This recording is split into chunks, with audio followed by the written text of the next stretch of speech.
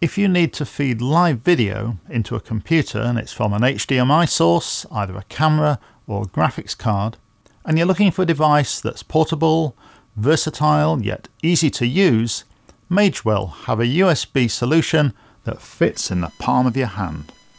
Their XI100D USB3 capture dongles are available in two versions, one with HD-SDI and the other one with HDMI, like this one. Just plug in the video source, connect the USB 3 cable to the PC, and the device will automatically be installed on the PC as if it was a standard webcam. The red light indicates it's getting power and the green light shows activity over the USB bus. More than one dongle can be connected to the same PC and there's no drivers to install. And that's great if you need to use them on a variety of different machines, particularly so if they belong to other people and those people don't want extra driver software installing on their systems. The other good news is that it's compatible with a wide variety of USB 3 host controllers, including those found on motherboards with the Intel Ivy Bridge and Haswell chipsets. You'll notice that the way the video input appears on the Windows is as an imaging device, just like a webcam. This is unlike many video capture devices, which appear as sound video and game controllers. Why this is significant is that some video software is primarily designed to work with webcams, so it might not accept video from other types of capture devices. Looking at the Device Manager Properties panel, you can see that the Magewell USB 3 dongle is using the default Microsoft driver.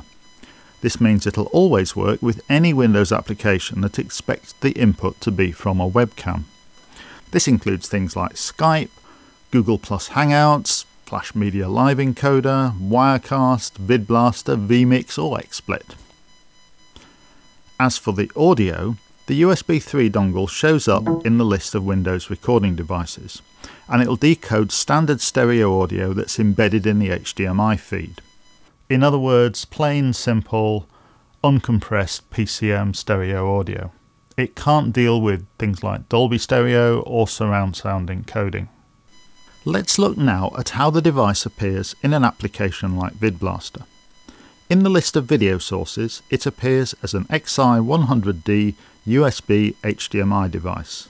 And if you look in the resolution setting at the list of video pixel sizes, you'll see a list that looks like this, with sizes that go from 640 by 360 all the way up to Full HD 1920 by 1080 and beyond. And it'll capture a range of frame rates up to 60 frames per second. At the electronic input, the video resolution is always detected automatically. So what you're seeing here in the software is what the dongle is actually passing over the USB bus. Any scaling and frame rate resampling is done in the dongle itself. If you don't want the video to be processed externally, make sure you set the video resolution in the software to match the external source.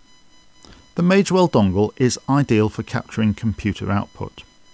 When it's connected to a graphics card output, it appears like a multi-standard monitor, offering a wide range of PC and broadcast video resolutions and frame rates. This makes it quite easy to duplicate most resolutions used by the main display whenever this is required.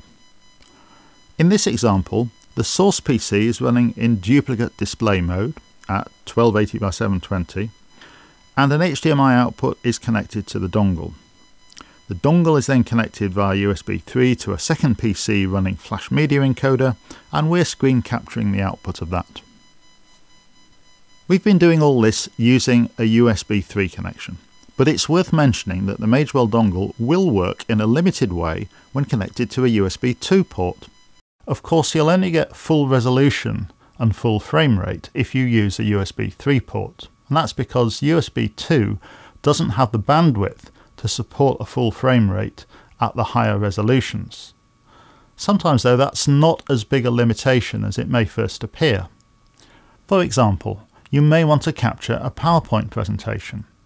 You want the slides in HD, but they don't actually change very quickly, certainly not like the frames of a normal video.